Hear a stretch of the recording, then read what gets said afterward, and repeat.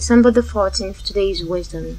A way which seemeth right. There is a way which seemeth right unto a man, but the end thereof are the ways of death. Proverbs 14:12.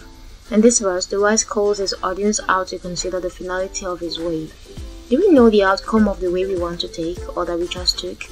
Every individual comes to the world with several needs that must be satisfied, so that the latter can live a fruitful, blossom, and abundant life. When one of these basic needs are not met, automatically your frustration will follow. How do we deal with frustration? Due to the generational ignorance in terms of frustration management, everyone does as he saw or as he feels good. From the first day of his conception, the little one fights to meet his vital needs. Most of the bad behaviors observed in adults are as old as prenatal period and the first 6 years following the birth.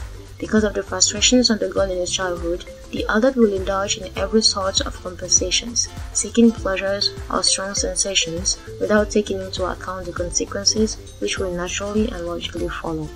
There is a three-way crossroads which outcome leads to hell. It's the crossroad of sin and law. Its three ways are: 1. The way of love of power, 2. The way of the love of money, 3. The way of the love of sex. In this crossroads, one step of man is enough to be drifted away. There is another crossroads. This one has multiple roads, and all its ways leads to life. It's the crossroad of grace.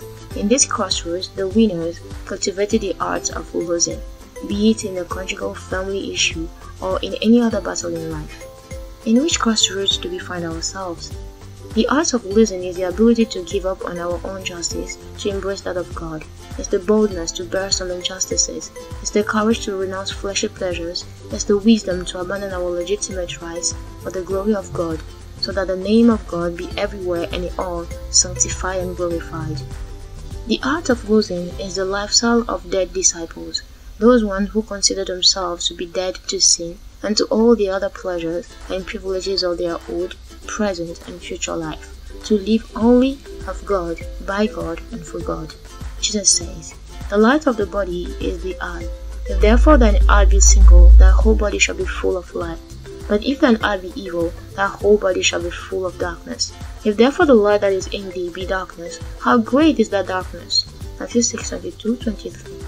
The eye equal to the eyes of the head, good eye equal to eye in good health, evil eye equals to a blind. The light that is in thee be darkness equals to the eyes of the heart not enlightened by the word of God. It means that not to behave according to the word of God is to remain blind, though seeing, and to go straight to hell. Truth, the absence of the word of God in the heart maintains in spiritual blindness and leads straight in the way of death. Application: to be filled with the word of God every day, to walk according to God's direction. Promise: wherewithal shall a young man cleanse his way? By taking heed thereto according to thy word. Psalm 119:9. Let's pray together. Father, lead me every day according to the direction of your word. In Jesus' name, amen.